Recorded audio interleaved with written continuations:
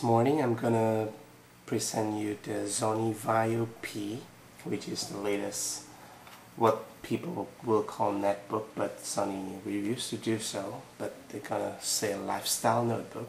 It's VAIO P, which is a very good small size, pocketable. It's literally fit into your back pocket on the jeans or on your jackets kind of things. It's very light. The version that I have right now here is actually a Japanese version, which is have a much higher processor for the top of the line. It's come with the Atom Z 1.8 gigahertz rather than the 1.33 that's come with the United States.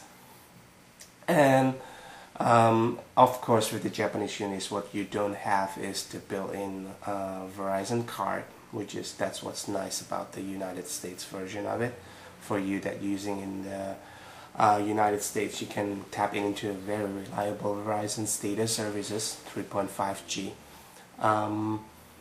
But other than that, you got pretty much the same units than the United States. You can pre-configure with a fully US keyboard, not a Japanese keyboard, and you get the same functionality in terms of the Bluetooth, the camera on it.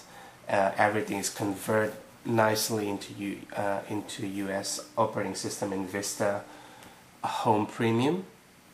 The one that I have right now here actually comes with the extended battery. So if you can see, the battery is actually a little bit thicker than the regular one from the side there, but it's still very light with the extended battery. So I really recommend that for people that are going to travel a lot, because the standard is only up to 3 hours. This one will give you at least about 4 to 4.5 hours kind of usage. As far as the unit goes, it comes with the 2 USB port, that one there, and then here. And also it's come with what we call a it's the I don't know, it's like port replicator port kind of things. It's come with the dongle. You can purchase with the dongle. It's an optional in Japan. On the United States version is actually it's come with it, I believe. But in Japan you have to buy it separately. Also it comes with 2 memory stick and two memory card, which is memory stick and the SD card. There's the wireless on and off on that side. Let's see what else. The power button on the side like that. And let me open up again the keyboard. The only thing new with the keyboard is now they have what we call this 2-button one. One is to turn on the instant on. I'm not sure about this one, but it got the joystick on the center for the mouse. Some of you probably hate it, some of you will love it, like I am. I'm used to use the IBM ThinkPad. That way I'm not really too complain about using that.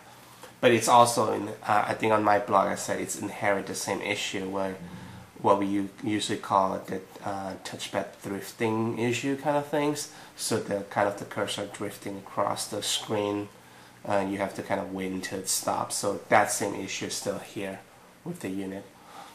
When I try on the Sony Style Store at least. Without any further ado, I'm gonna start turning on. I will start with the instant on version of it rather than go straight to the Vista. Alright, so I'm going to turn on the unit with the instant on. To do that, pretty much you have to tap into that button here, and it will turn on, the power will light on, and that will go into the what we call the instant on mode, which is it's a software comes with it. It's by Corel. As you can see, load very fast. It's a Linux base, and the user interface resembles what you see on the PlayStation, PSP, PlayStation Portable. There's a couple of buttons there to power off, Windows Start. There's network setting there. I'm gonna zoom in a little bit here.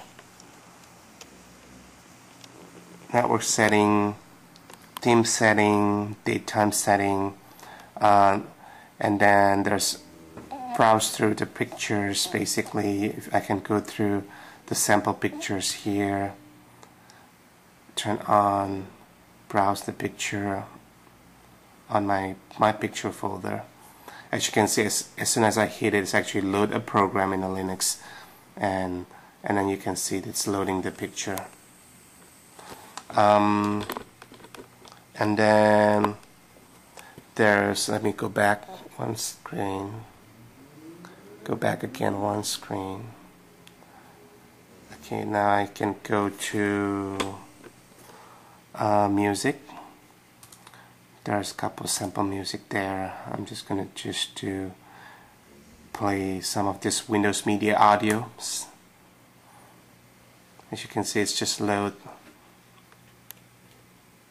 a player.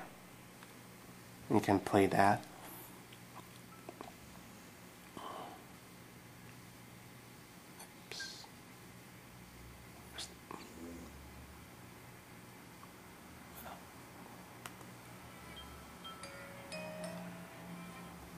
It's a very... Okay, I'm gonna go back, try a couple more songs here. So it's pretty decent.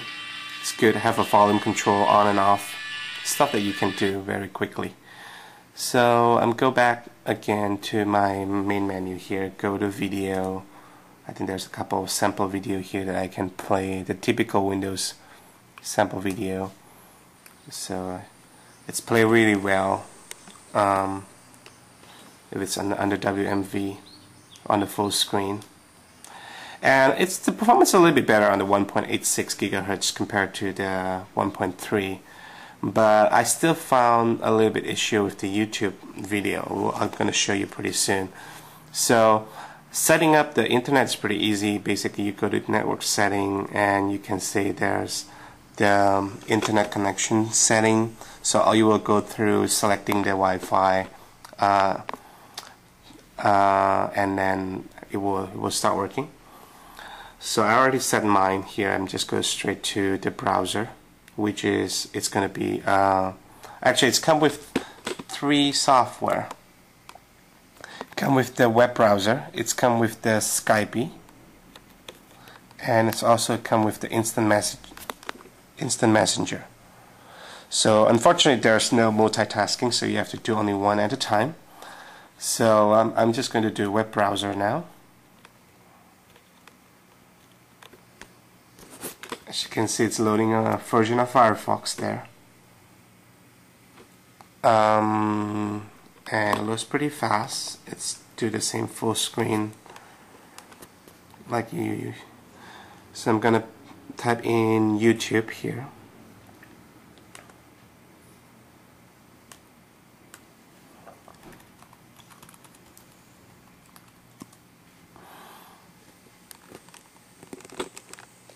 Now, zoom in to so that you can see the video well. So I'm gonna try to find H high. I mean, let me try 2 things. First, let me try just regular video.